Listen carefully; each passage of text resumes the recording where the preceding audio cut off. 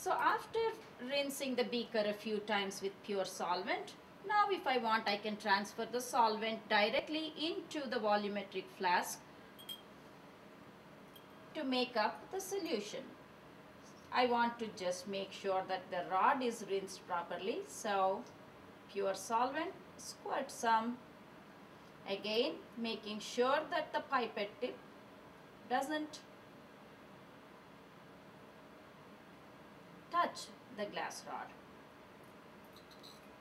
Okay, now we can put away this beaker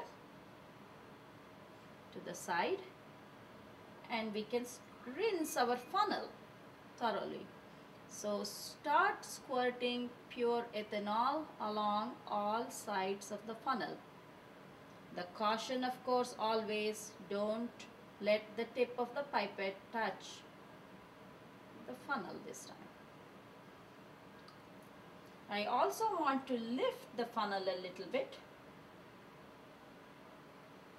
and squirt some ethanol there,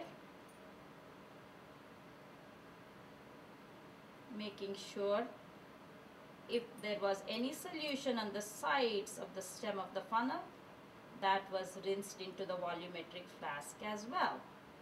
Now I'll put away this funnel also. I'm going to place the stopper on the volumetric flask, making sure that the stopper fits in nicely. Then just gently swirl this mixture and then a little bit more vigorously and let it settle. Take off the stopper.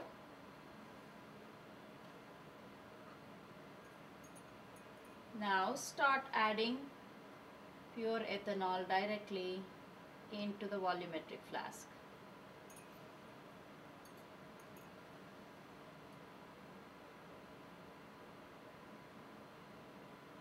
Always keeping an eye on the level of the liquid to make sure we do not go over that line.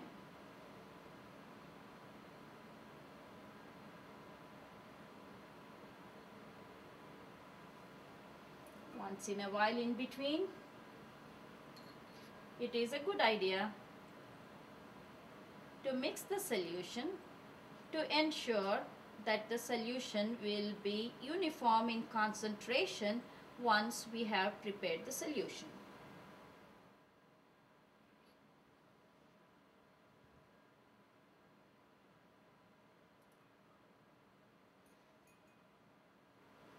You want to be patient. You do not want to start adding a whole lot of ethanol and find out that you have gone over the line. Once the level goes over the mark, there is nothing you can do about that. You will have to start all over again. So, especially as the level of the solution reaches the joint point, you want to be even more careful.